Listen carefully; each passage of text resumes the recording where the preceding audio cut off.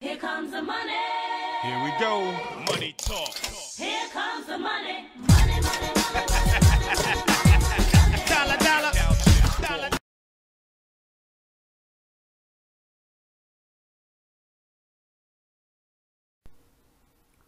Hey everyone, welcome to another Cheapskate Coins video. This time we are doing a box of nickels. So when I went to the bank and asked them for this box, they didn't have an unopened box of nickels.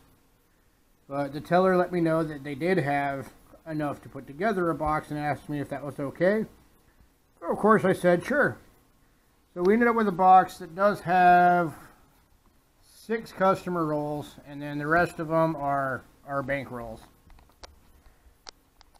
So I went ahead and checked all the enders. The only ender we have, I know you're not going to be able to see it on the camera, but we will definitely put pictures of it in the recap. Right up here, I really wish I had a better camera so you could see this, because this camera does not like focusing on close-ups. But right up here, there's actually a die clash. There are letters that are imprinted across the top. So we will definitely get you better pictures of that when we do the recap.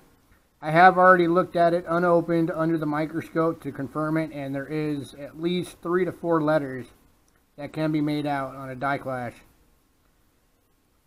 So, but I'm going to go ahead and start with this roll here and do it live for you guys to see if there's anything else in it.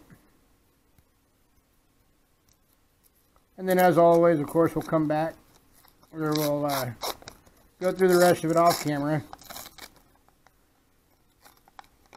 and then get you the recap. Alright, so I definitely want to get this one set aside here. Let's see what year it is. What are we looking at here?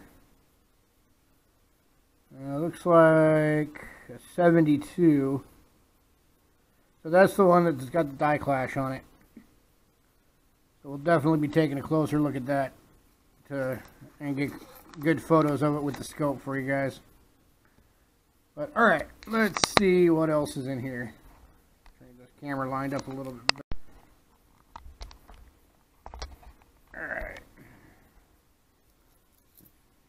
Slide it forward this way. That'll work. Alright, let's have a look here. If we got any kind of silvers or buffaloes going on.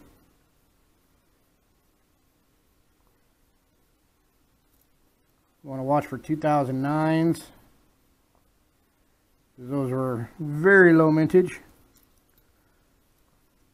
You also want to watch for 59s, because 59s were extremely low mintage too.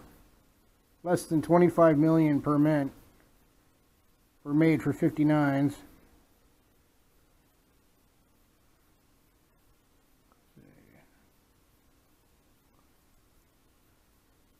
I'll take a closer look at this one with the magnifier.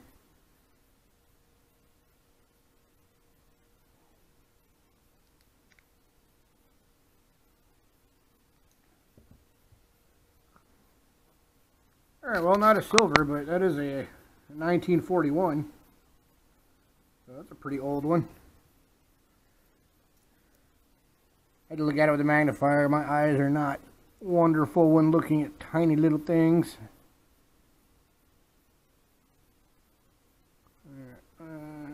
Could be another one from the 40s. A lot of old coins in this roll.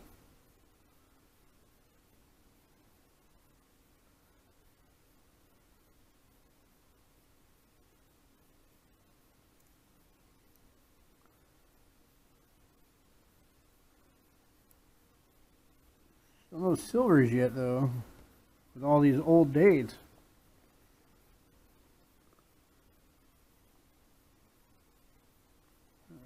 Part of the Westward Journey series right there. That's the keelboat.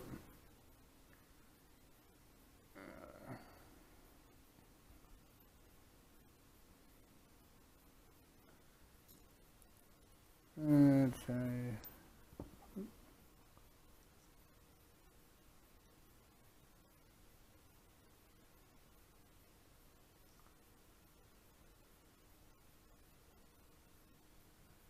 That was a pretty grungy one.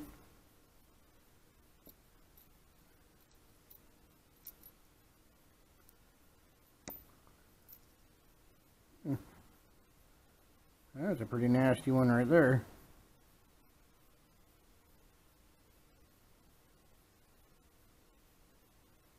And you can barely even see the face on that one.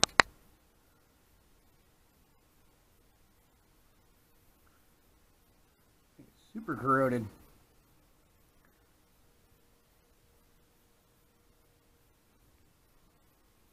Anyway, another one of the Westward Journey series. That's the Ocean in View. This was the one that was when Lois and Clark first got over to the West Coast, and when they first saw that ocean and knew that they'd made the journey from the East Coast all the way over to the West Coast.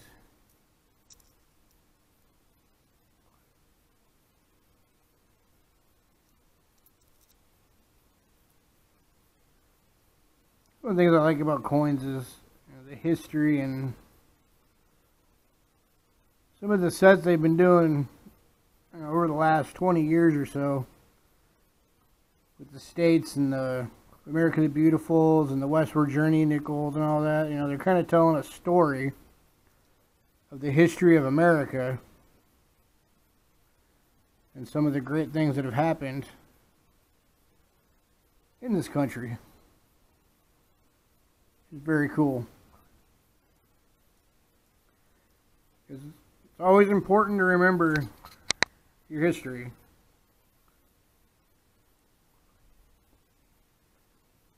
All the things that had to happen to make this country what it is.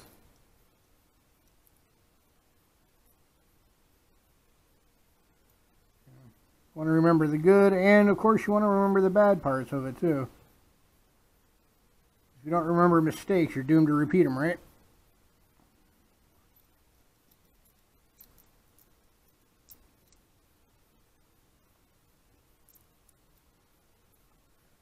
The bad part, of course, being the unfortunate way that the Native Americans were treated.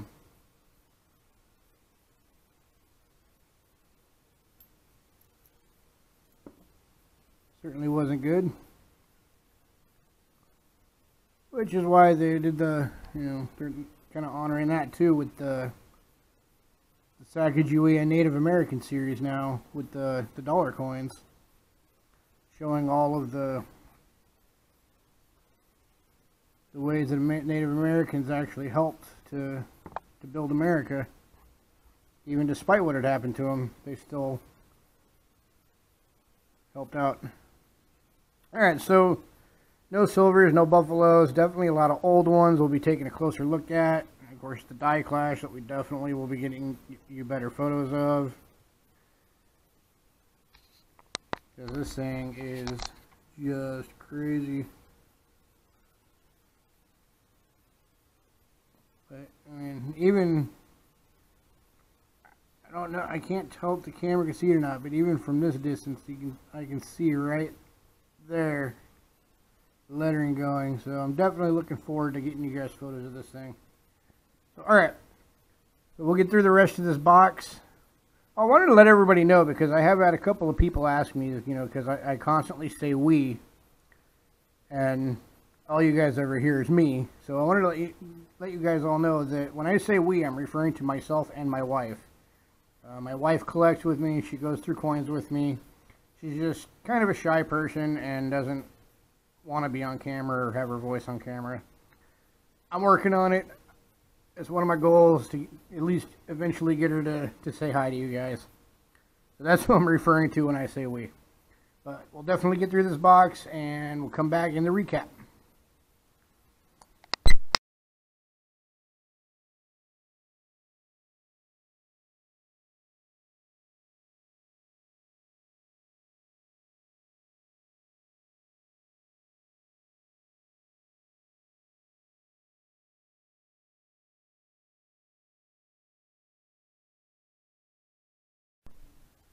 Alright, we are back with the wrap. So something definitely strange about this box.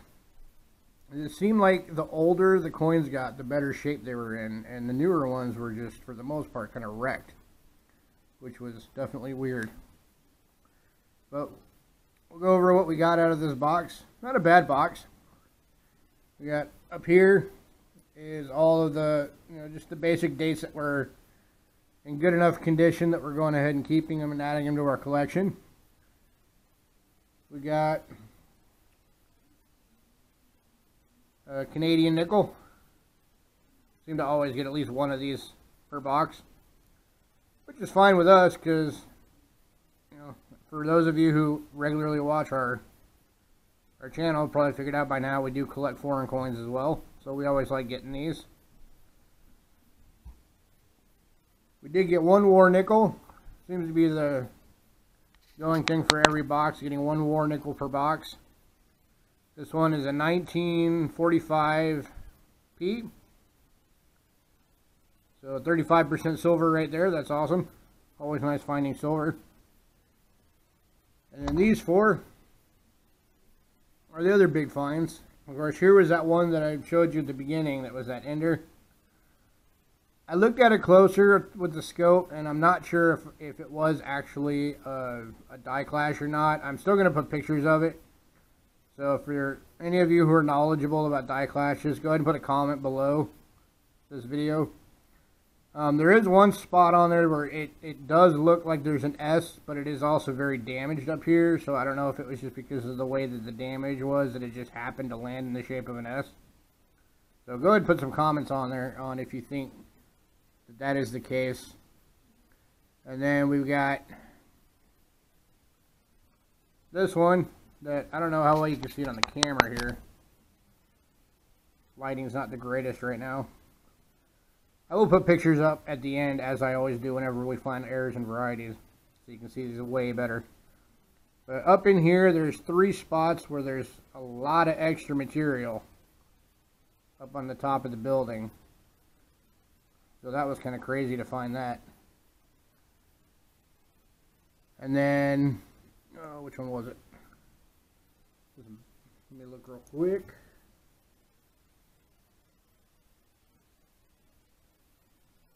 Alright, then we got this one. Turn that off. Again, I don't know how well you can see it on the camera, but this one's actually a strike through. And again, I will have a way better photo of it, but it's actually like a juice tab or a soda can tab. Apparently got between the dies when this one was struck and left an imprint of it. So we thought that was kind of cool. And then the biggest one, the biggest find of the errors is right here. And you won't be able to see it on the camera for sure, but this is a 1941 S, and it's an S over S repunch mint mark. And I looked it up, and this one is a verified error. It is FS 502 if I remember correctly. So this one is an attributed error, so that was awesome to find that. Again, that's a 1941 S over S. So that was a really cool find. And there will also, again, there will be better pictures of all 4 of these up towards the end of the video. So that was the box. It was again, it was a kind of a weird box. So definitely some nice finds. Got some errors and varieties. Got some silver, some Canada. Got some really nice looking quarters that we're adding to our date, or to our collection. This one was a cool one. I'm going to show you this one real quick. It's a 1940, in great condition, with some really nice kind of a patina toning on it.